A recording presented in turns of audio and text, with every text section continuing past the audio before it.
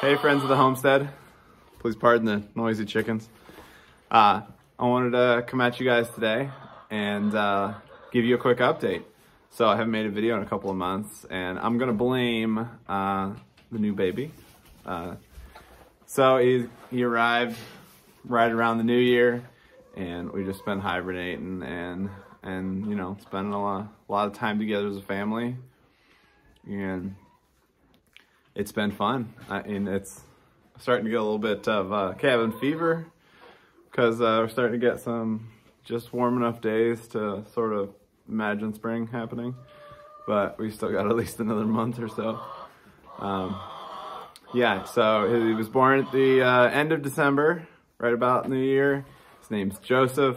We call him Joey. And he's a little chunk. So we'll have to have some pictures sometime. Actually, there's pictures on Instagram if you want to go find them. Anyway, the animals have been doing good. Chickens, they stay inside for the winter time. I tried letting them out a few times, but snow's so deep they just don't go anywhere. So haven't been bothering with letting them out in like a little tiny space. But we give them all their food scraps, so they still get quite a bit of, I don't know, good stuff.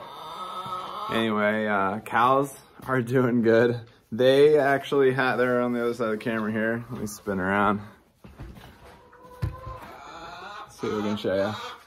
Yeah, got some bedding on our back there. So they're doing pretty good. The lighting was better over here. So they get free access out in the pasture. And they can come into this stall for as long as they want. It's getting it's getting to be a pretty deep bedding pack, but we do everything we can to keep that clean, a clean spot to lay down for them. And they go outside when it gets sunny like this quite a lot, but snow's so deep, there's not a lot of walking around they want to do. Anyway, eagerly awaiting springtime and more roaming, and I'll be excited to have them back out on the pasture. But anyway, that is essentially our homestead update. You know, doing some home, I don't know, whatever we can do inside. Doing some planning for this year's projects. Want to expand the cow stall. So when winter comes around that we have a little more space in here and they'll be a little more comfortable. And what else? I don't know. We're scaling back the garden just a little bit this year. We had some struggles last year with part of it, mainly the separate garden space up in the front.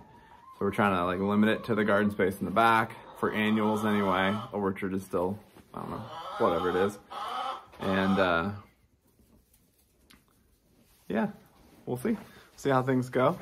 Hopefully I'll have another video out for you guys soon, and stay tuned. See ya.